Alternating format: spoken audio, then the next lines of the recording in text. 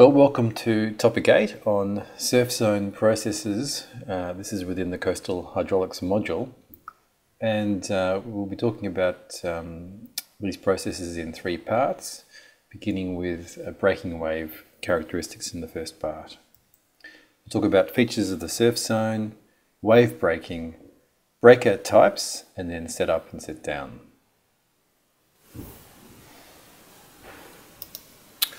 Okay, so I'm just going to play this video which shows waves along a coastline, and we can see here the key features of the surf zone.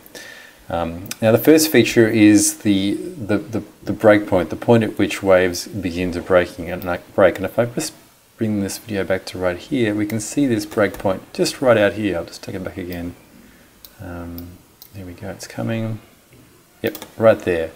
That's the outer limit of the surf zone, this point at which waves begin to break. And we'll talk a bit about the criteria for wave breaking later on in this part, but it's related to the wave steepness and the wave height to depth ratio. Now, of course, breaking waves is the key feature of the surf zone, and there's important differences between breaking waves and non-breaking waves. Firstly, they're highly turbulent, so there's a lot of energy dissipation associated with the wave breaking.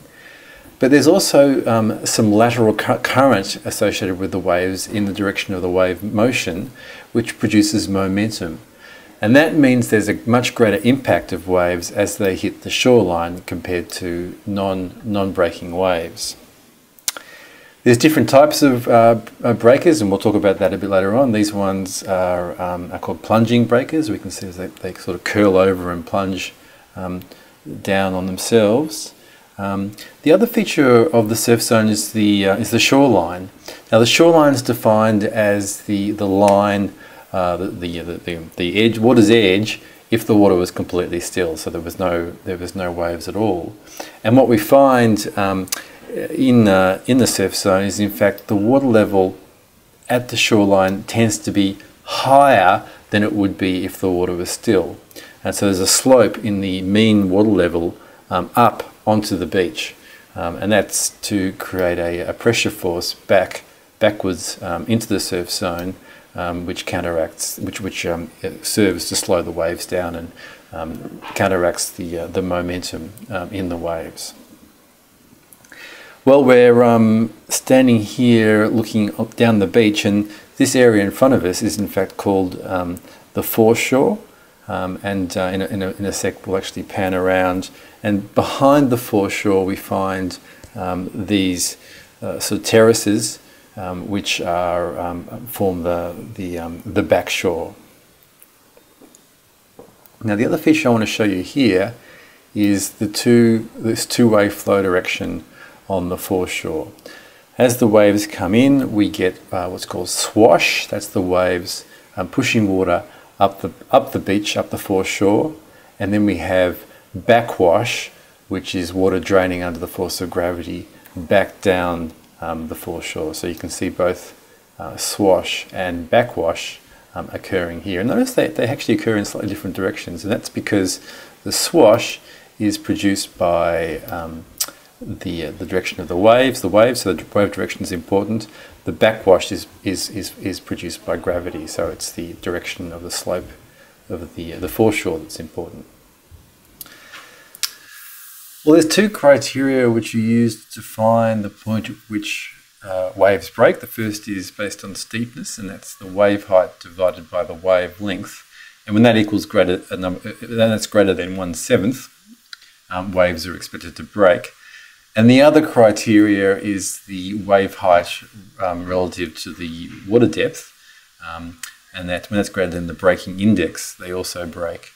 And the breaking index is around 0.78, but it varies depending on the beach slope and the breaker type, and it can vary anywhere between 0.5 and 1.2.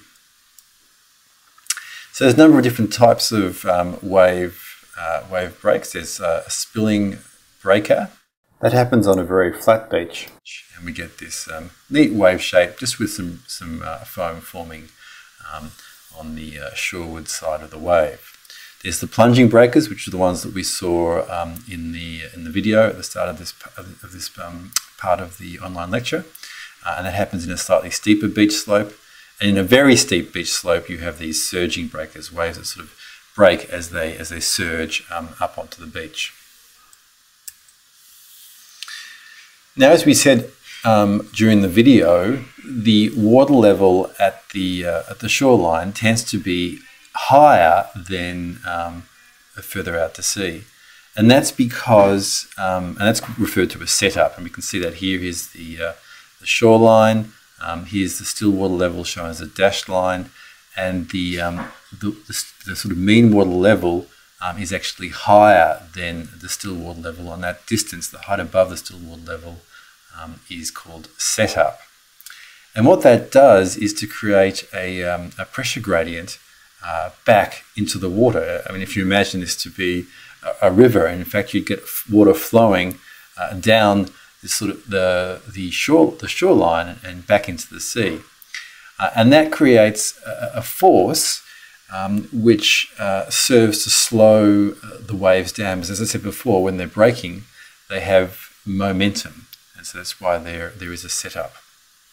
There's also set down associated with shoaling outside of the break point, so outside of the surf zone. So we have a reduction in mean water level below the still water level outside of the